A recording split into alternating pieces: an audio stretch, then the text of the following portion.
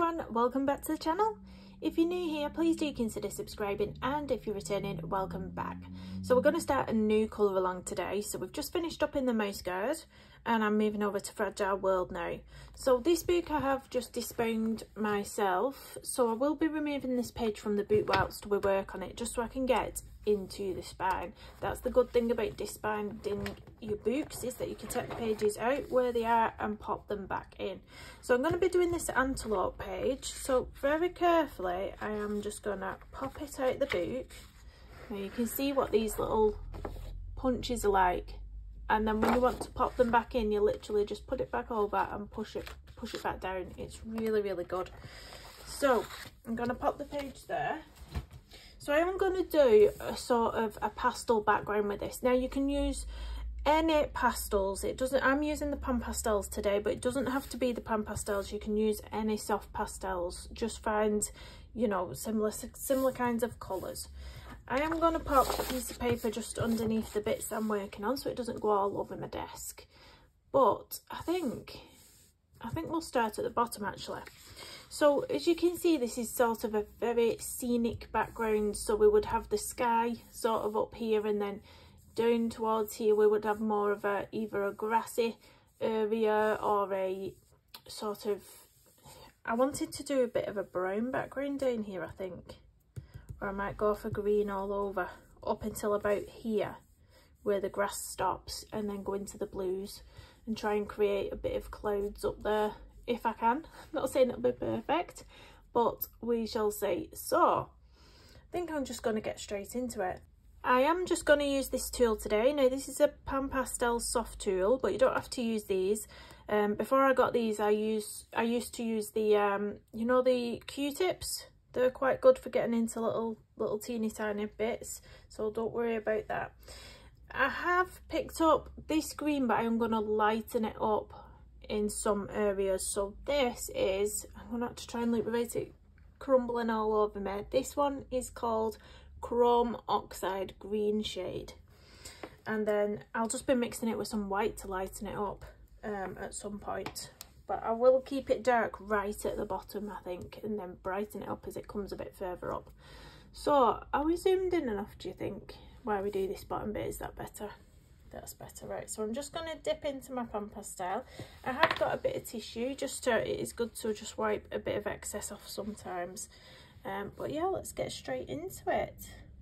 So don't worry if you go over some of the leaves as well, because if you've got an eraser, any type of eraser will erase soft pastels really easily. That's the good thing about them. You don't have to panic about, oh no, it's gone over my illustration. We can erase all that and get it all nice before we spray it with a fixative. I do use a fixative on my pages where I put pastels down. It stops it transferring. You know, when you put your book back together and you're turning the pages, you don't want the pastel transferring onto your other colouring pages. So I do use a cheap fixative off Amazon. I think it's called Frisk, F-R-I-S-K. And that works well for me. It's the cheapest one I found on there, and it works well. So there's no point me paying anything more expensive. I will not be selling these colouring pages, so I don't need to worry about the longevity of any fixatives or anything like that. Although I think it should be fine, the one I've got anyway. But it's not like I'm selling this artwork or anything, so I don't need anything special. So all down here, I'm just going to go in with a straight Chrome Oxide Green pan pastel. I'm not going to whiten it up yet.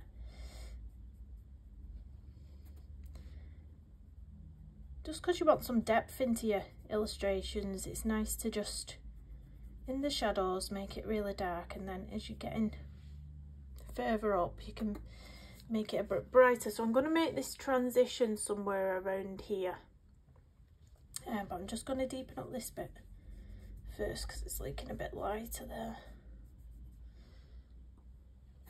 Oh.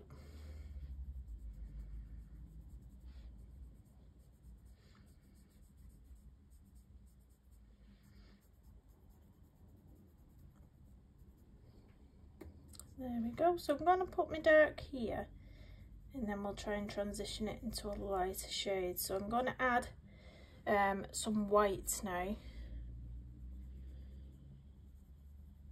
See how that's lightened up a bit? Are we still in frame?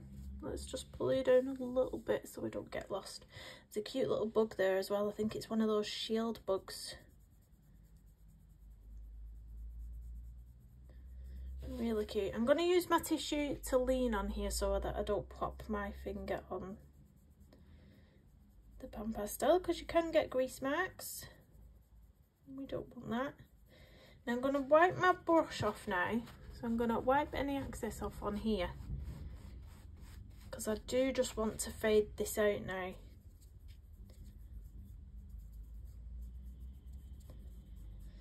I don't like that mark it's left on there. There must have been a bit of grease on my page, so I'm just, with my kneadable eraser, I'm going to see if I can get these grease spots off. Let's blow that away. So just very carefully try and rub it away, and we'll see what happens when I put my pan pastel back on the page. If it does it again, then it's obviously something that's stuck to the paper and it won't be able to be rectified, but we'll see. We'll try and smooth it over a little bit. That's better. That's better. If you come across anything like that, you can fix it. So that's nice and blended now. So that's where our transition's going to start into the sky. So I'm now going to go over onto this side and we're going to do the same thing. Now it's hard to tell what is the antelope's body over here and what is going into grass, and I think the grass is actually going on to the antelope's body, isn't it? And then we've got this waterfall running down here. So I think, I mean, the grass looks like it's showing as it's coming all the way down to here, and I'm not sure whether I want to do it as grass or whether I just want to do it as his body, because it's your colouring page. But yeah, let's do it as grass because it does look like grass.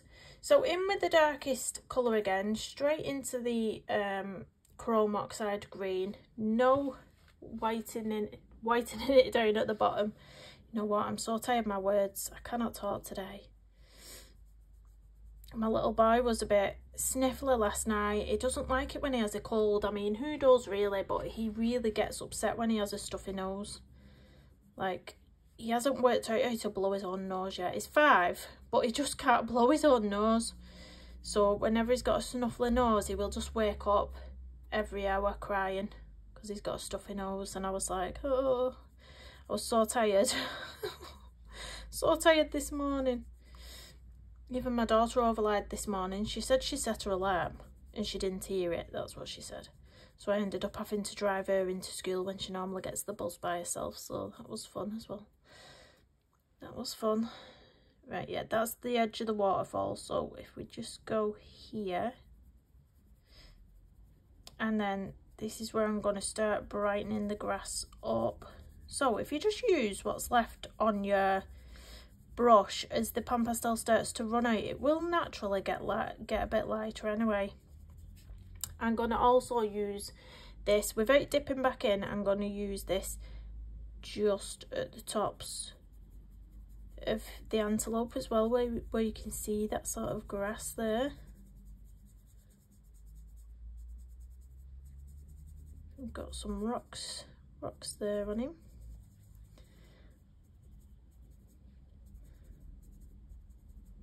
Remember not to be too panicked if you get any of it on the rest of the illustration, because it will erase, guys. So I'm going to dip into a bit of white now. I don't need much because it has already whitened up, because we're going to make that transition to the sky around here, which is similar sort of distance on the other side as well.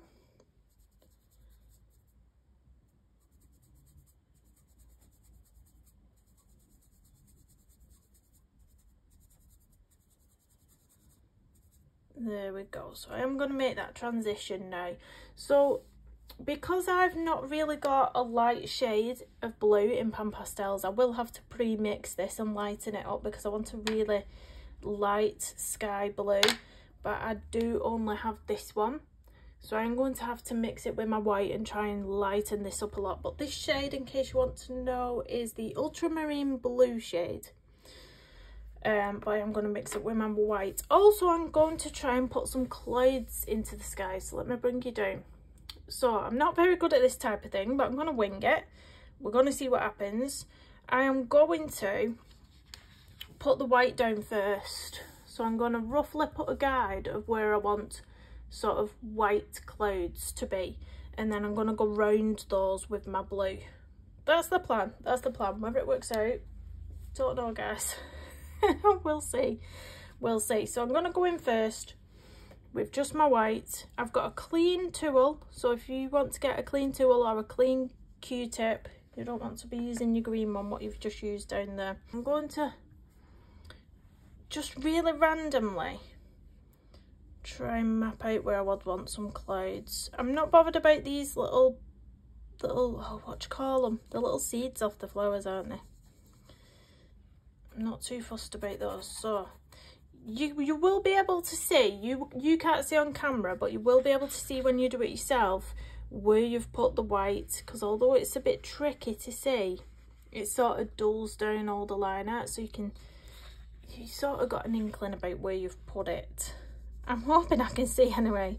And there's one sort of there, and then I'm going to put another little one up here somewhere, and maybe here.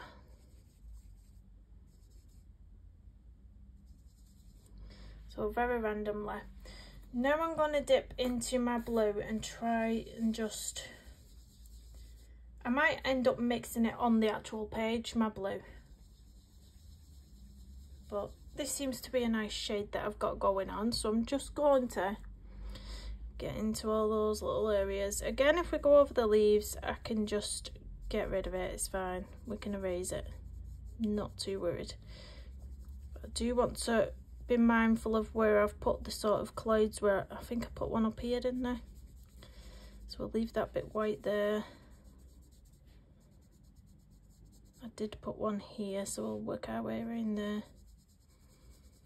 You don't want much pigment on your brush when you're making the transition from the sky to the grass either, so try and make it as light as you can down there. You don't want a very harsh line.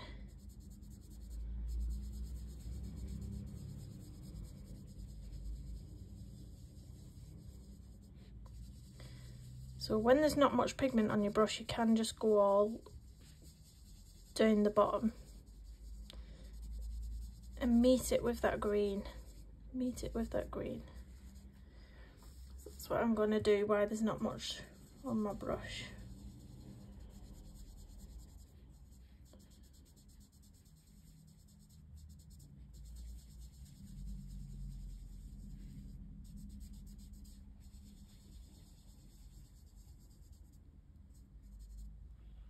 There we go. So starting up here, I have put a cloud in around here, so I'm going to make this bit a bit darker. And then as we get towards where I want the cloudy bit to be, I'm going to dip into my white again. And just blend it like that. Going back into the dark again here, sort of have the cloud a bit there, then dip back into the white. Move it all around. This is totally winging it, guys, because let me tell you, I'm not the best at things like this. But it's all about giving it a go, isn't it? It's all about giving it a go.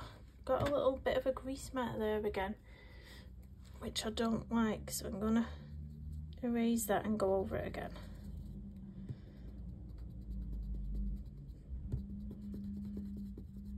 That might be something stuck to the page, so we might be stuck with that. If I go over it again and it happens again, it's something on the page what won't come off. Let's just try and be careful.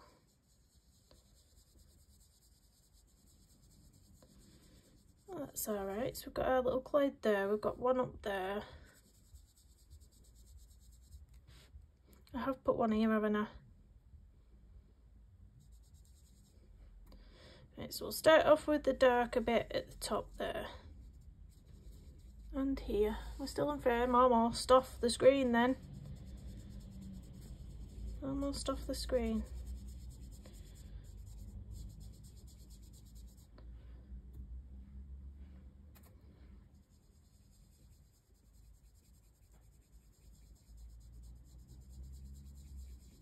So again, as we're coming down to the bit where we want a bit of a cloud, dip back into your white.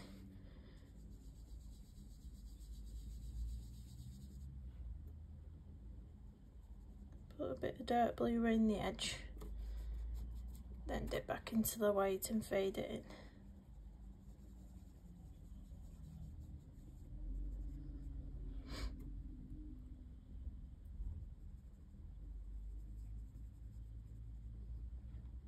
Again, dipping back into the white to fade this bit into that cloud.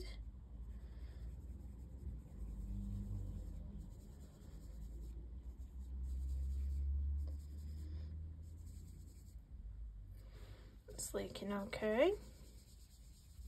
Too shabby for a first attempt, is it? Right, going over to this side of the page now. Where did we put our clouds here? I think I put one above that antelope there, somewhere around about. So putting a bit more of a darker colour into these little areas.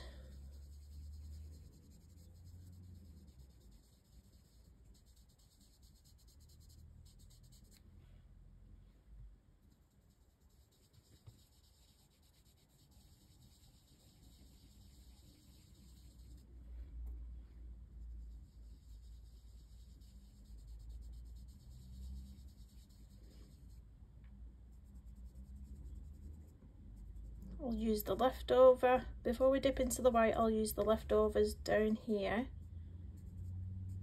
and just on the edge there, just a little bit on the edge.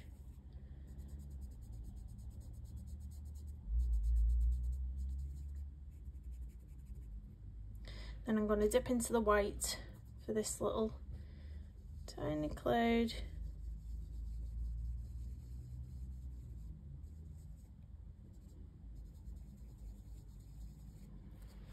There we go. Then just this top corner to do now. So dipping back into the blue to get it a bit deeper in the corner again.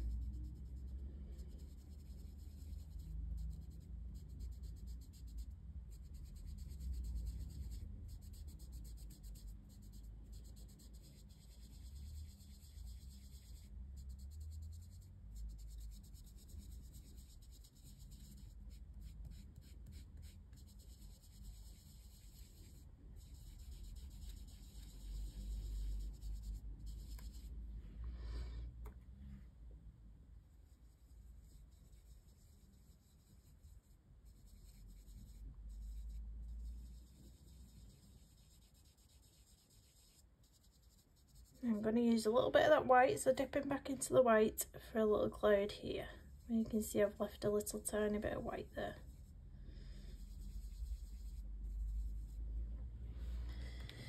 And there we go, I'm quite happy with that. I think that's quite a nice delicate background.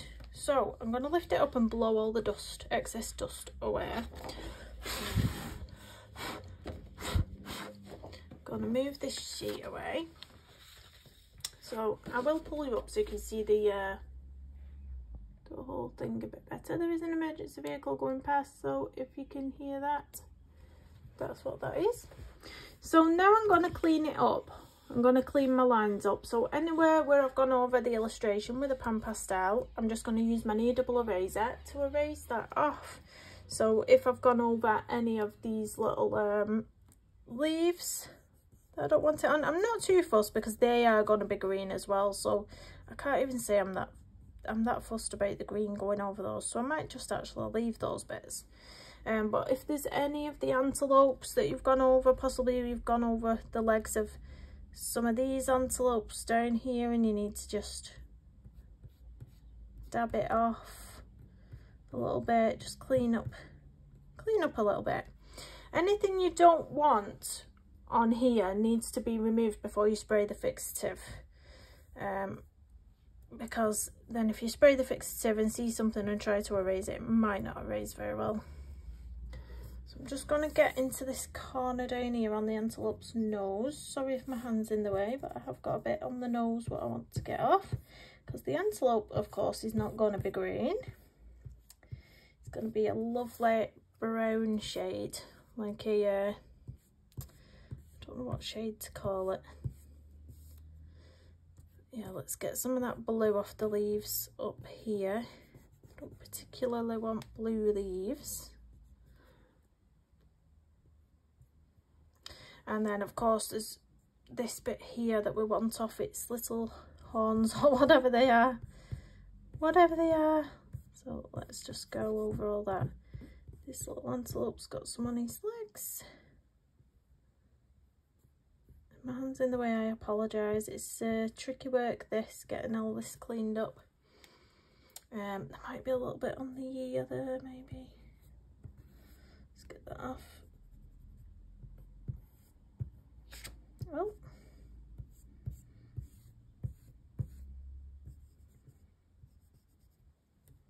I think more or less that's alright. Everything we're going to be going over is similarly the same colour. The grass, where we've got a bit over these leaves, I'm going to be going in with similar colours. There's really no point removing it, but you can if you want to. If you really don't want it, if it really bothers you, then you can take more time to remove it. But everything's off the antelope I want off the antelope. I've got the green where I want it to be down here. Just neaten up the waterfall line a bit, but yeah, that's pretty much what I want it to be.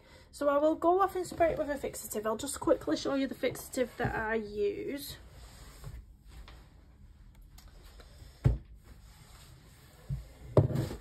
No, actually, you know what? I'm not going to spray the fixative yet. I think I'm going to base him with a pan pastel. Yeah, I think I'm going to base him with a pan pastel and then do the details on top in pencil. Right, don't spray your picture yet, guys. Don't spray your picture yet. I am going to pop a bit of colour down on him. So I think I'm gonna, to get the shade that I want on this antelope, I think I'm gonna mix these two colours together. You've got to ignore the state of my pan pastels. They've been dropped so many times and crumbled. But this colour is, let me check, it is yellow ochre tint. Yellow ochre tint. And this one is, let me look, burnt sienna shade. So I'm going to mix the two together and I'll just show you because I did a little tester on the side on a piece of paper. I waft it off. So when I did the tester it came up this sort of colour. So it is the sort of colour that I want for the antelope if you mix them together. So I'm just going to do that, guys, and create a base. I might base this waterfall as well using the same colour as up here. The same blue. Yeah, I think I'll do that. And I'll do that first so I've still got the brush for it. So I'll base this waterfall just so it's got a little base of colour down. We're not going to go in with anything harsh because I will do that with my coloured pencils and we'll get into all the shading and good stuff with the coloured pencils. But just, you know, it makes it easier because normally when I colour with coloured pencils I choose a few different tones, a light, a medium and a darker tone of pencils, and that's how I do my shading. Normally the lightest colour that goes down is acting as a base, just as this is doing. So that's all I'm going to do. Nothing too dark, it's really pale, just like the sky. Now I'm going to go in on the antelope. So I'm going to mix these two colours just at the sides of me. And I may even mix them on the page as well a little bit, like I did with the sky. Just add in lighter colours to mix it up on the page. But I think I've sort of got a shade I'm happy with, I think. So I'm going to start here in his little neck area. Like I say, if you want to lighten anything, darken anything, you can do that on the page. You can just add and mix on the page as well. And then of course we'll be going in with pencils as well. Pencil detailings are going to be part 2, guys. So it's all the base, part 1. Part 2 is going to be the colour pencil details. So I'm just adding a bit more of that lighter shade, that ochre tint up there. I'm going to allow the colour to fade out as we get a bit further down here. So I'm naturally allowing that to fade out because we have the shadow all under the neck, so it would be darker, and then as we get down here it is lighter, so just let all your pigment run out on your brush down this bottom end. You can even add some more of the ochre if you need to. But there we go. I'm also going to use this brush to go into some of the lighter areas on the nose. So use up what's left. Because remember, this is just mainly a base. We are going to put all details in. Just going to use my tissue to hold this so I don't get any thin on my page. We are only using it as a base, so it doesn't have to be the be all and end all. We're just creating. We're getting rid of the white space, basically. We're getting rid of the white space. Right, I'm going to mix some more of the brown into it now, especially in the shadowed areas.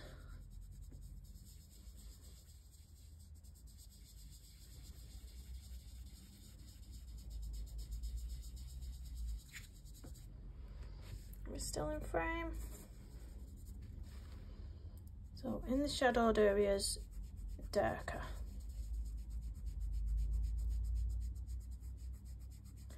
Got a cute little one up there. I'm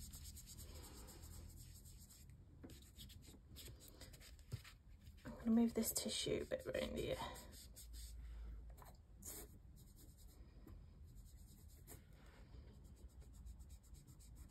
Got his little ear as well. Don't let me forget about his ear, because I always miss little important bits like that.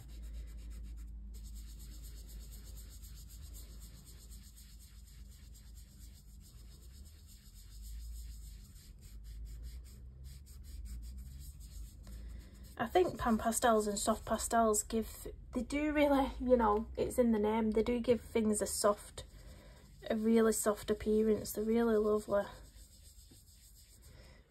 I'm going to make it a bit darker for in the ear, and then add a bit more of the ochre to the edge of the ear.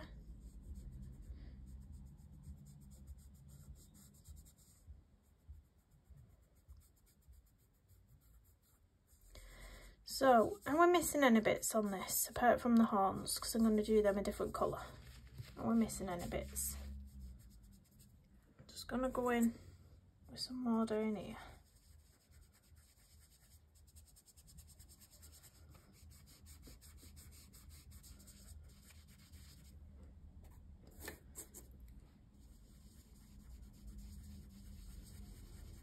There we go. So I think I'm happy with that as a base. So I'm now going to use the same colours on the little tiny antelopes that you can see. So there's 1, 2, 3. So same sort of thing. Just mixing some more colour at the side of me, just to get the right sort of shade. So again, same thing. It's just acting as a base. Darker in the shadowed, grayscaled areas, and a bit lighter everywhere else.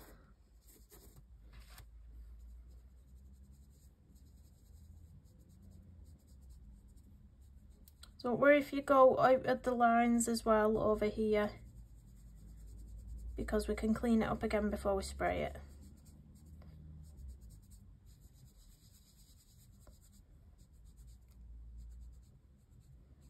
I'm not going to worry too much about these horns because they are teeny tiny. I'll do them with pencil. That is going to be so hard to do, even with my little brushes. So we'll just do the top one up here, then I'm going to clean it up and spray it once I've done the horns. The big horns. You might not be able to see much at the minute, but I am just literally, it is just a base, so you're going over everything, all of the antelope with this colour. Right, so his little horny things, or whatever we call them, I'm going to use a different brown for these as a base. Remember, everything's just a base at the moment. I'm going to use this one. So this one is called Raw Umber. Raw Umber. So I'm just going to dip into this. Now the first initial dip, I'm going to start with the shadowed areas, the grayscaled areas. So with the bulk of my pigment, I'm going in where it's darkest. Does that make sense? It makes sense. Dip back in again, just once if you're using pan pastels, because they're very pigmented. You barely need to touch that pan pastel palette and you're getting a good pigment. Right, so now you've got your initial darkness down. You're going to clean off the brush because you want all that excess off. You don't want all that on now. And all I'm going to do now is just blend it out into those lighter areas.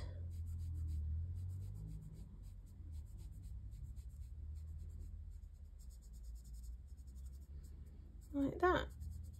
This is the initial base. This is paving the way for what we're going to do with the pencils.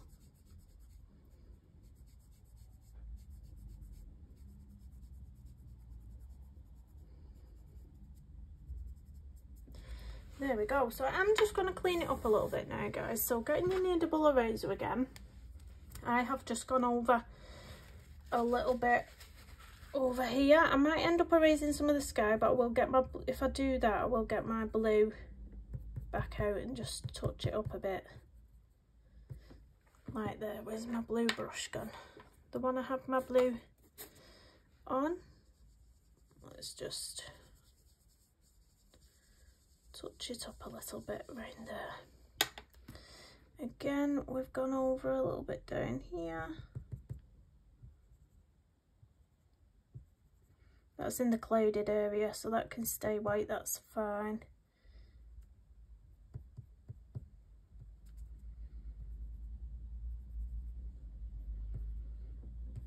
Let's get it off the rocks.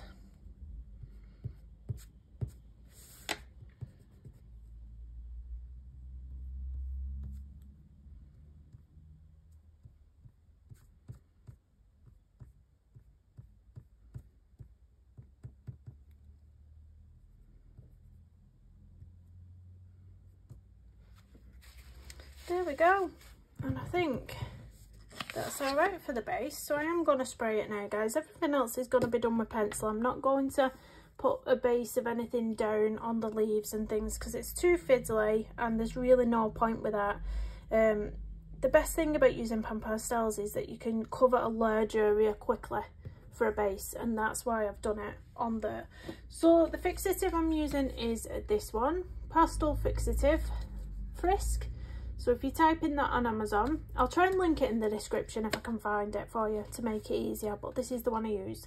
Now you do want a ventilated room when you use this, and you do have to spray it from a distance, and then it should be dry in 5 minutes. But if you want to leave it longer, obviously this is part 1 and you'll have to wait for part 2 to colour along anymore. So I will spray this just to the side of me. I have got a window open.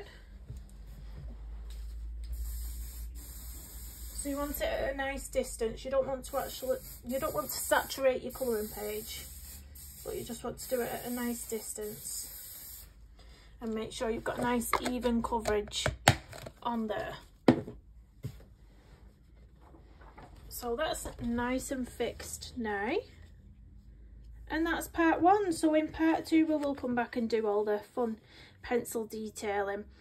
It might be 2 or 3 parter again. Normally my colour alongs are 3 parters, but I like to take my time and just explain things a bit more. And you know, I know not everyone's a speedy colourist, so yeah, please do stay tuned for part 2. I hope you enjoyed this part, and I'll see you soon. Bye bye everyone.